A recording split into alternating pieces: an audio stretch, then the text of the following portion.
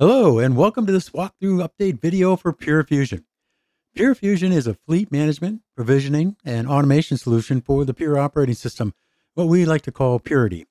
Simply put, Fusion transforms Purity from a single array management system into a multi-array storage management solution.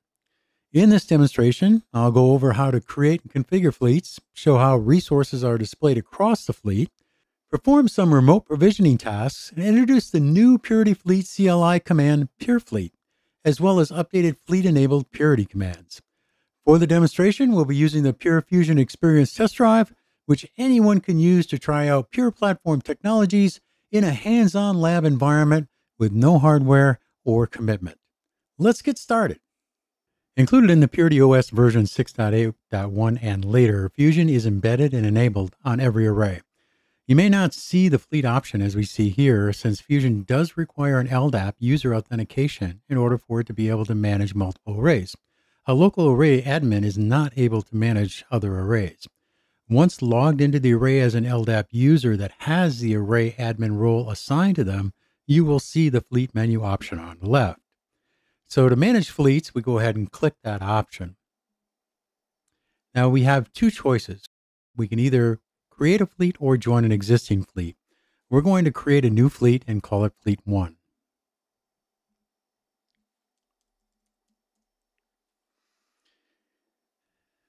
That's all there is to it. It's a very simple operation to create a fleet. Now we have a fleet of one array with Flash Array 1 in it, and we want to get another array into this fleet, our Flash Array 2. So we're going to create a fleet key here on Flash Array 1. We're going to click over here and click on Create Fleet Key. Now this key is an encrypted key and it's time limited. You can only use a fleet key once. As you add more arrays to the fleet, you will generate a fleet key for each one. So we'll go ahead and copy that fleet key to our clipboard. We'll go over to Flash Array 2 and we'll click on Join an Existing Fleet. We'll put in the name of Fleet 1 and we'll paste in the key. In just a few moments, Flash Array 2 will be a member of the fleet. Now we have Flash Array 1 and Flash Array 2 inside of Fleet 1. We're going to hop over to Flash Array 3 and we're going to do the same. We're going to join an existing fleet. We're going to put in Fleet 1. But this time, we're not going to get the fleet key from Flash Array 1. We're going to go ahead and copy, close that. We're going to go to Flash Array 2 and we'll pull the fleet key from there. Any member of the fleet can generate a fleet key. So this is telling me basically that you already created a fleet key. Are you sure you want to do this? Because the original one hasn't timed out yet.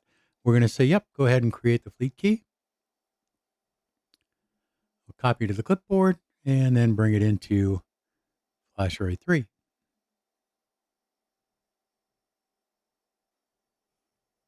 So now we have a fleet of 3 arrays. Pretty simple and pretty quick. With the fleet created, we get some new functionality in the Purity interface. Specifically, if you go to any of the object management tabs, so we'll go over to Flash Array 1, we'll click on Storage, and these are our object management tabs. We'll go ahead and click on Hosts. And now you'll get a view that will be local array, but also fleet view. If we click on Fleet View, it will show you all the objects that are available throughout the entire fleet. So right now we're looking at hosts. We can also do the same for volumes. Additionally, you can manage pods remotely as well, and also for protection groups.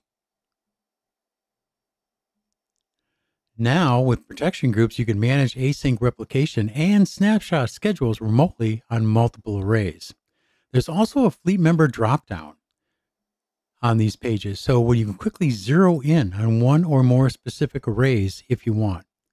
If for some reason you don't see all of the fleet members showing their data in a view, a fleet view, it's possible that all fleet members is not checked in this box. So one area of this functionality is particularly helpful for storage administrators that have multiple arrays is that you're often asked to go find a volume by some particular attribute. As an example, say you want to resize a volume by serial number. So we can go to Fleet View and type part of the serial number in the search box shown in the serial number column. And what you do is we'll go back to storage, we'll go back to volumes, And we're in Fleet View, and we'll click over on Details. And this is where you'll see the serial number box. So we'll go ahead and enter a serial number, the last 4 digits of a serial number that we know. And that'll search through the entire fleet and show us that on flash array 2, this is 3B4B, the serial number you were looking for, and this is the volume. So we can go ahead and resize this volume. We'll click on it. We'll go over here and click on resize, and we'll change it from 200 gigabyte to 300 gigabyte.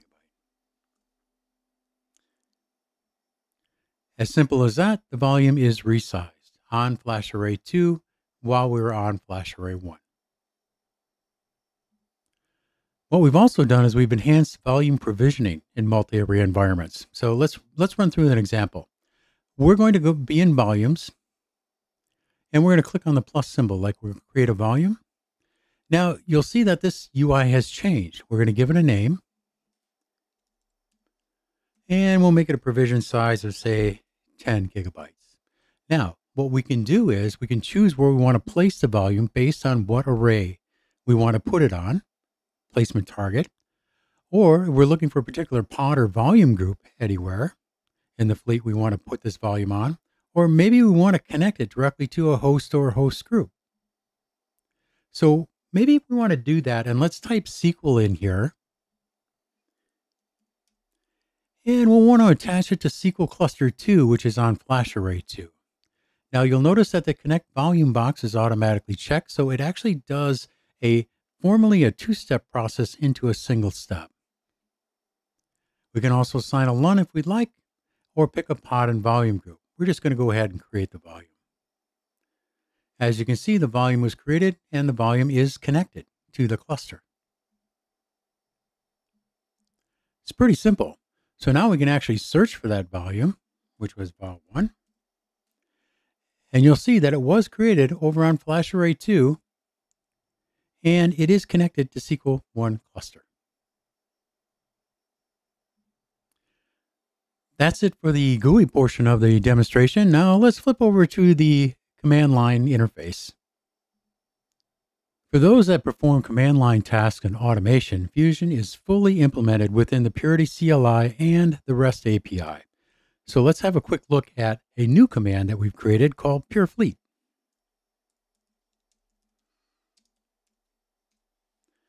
Pure Fleet accepts a couple of different arguments: member, create, delete, list, rename, and reconnect, giving you all the options of being able to manage a fleet via the command line. We've also enhanced the ability for some existing CLI commands. We've added the ability to manage the fleets using things like volumes and host groups and volume groups and P groups. So as an example, a pure vol, that command is used to manage volumes from the CLI. If we do a pure vol and we want to create a volume, we can actually see that there's a new option. And that new option is on the bottom there called -- context space remote. That'll create one or more volumes on a remote array. You'll see that along with other options. We do a pure host, create, you'll see context remote there as well. All available in the CLI guide and the REST API guide. You'll see everything that was added for Fusion capability. Going back to the user interface, I encourage you to learn more about the fleet options that are available to you. And you can do that right on the array itself by clicking on Help, either looking at the Flash Array Admin Guide, the CLI Reference Guide, or the REST API Guide. All of them contain the options to manage your fleets using Pure Fusion. 3, 2. Now, wrapping up our demonstration, Fusion is constantly being updated as new Purity versions are released. The creation of this video, which was version 6.8.2, the release of Fusion includes the support you saw for managing block storage on FlashArray. Now, file system support will be coming across both FlashArray and FlashBlade, and this functionality is included in the GUI as well as the command line interface and the REST API. This video series will be updated when new innovative features are added to fleet management within Purity. For now, go check out the Pure Fusion Experience test drive by contacting your Pure Storage account team or going to purestorage.com. Until next time, keep it simple and keep it automated.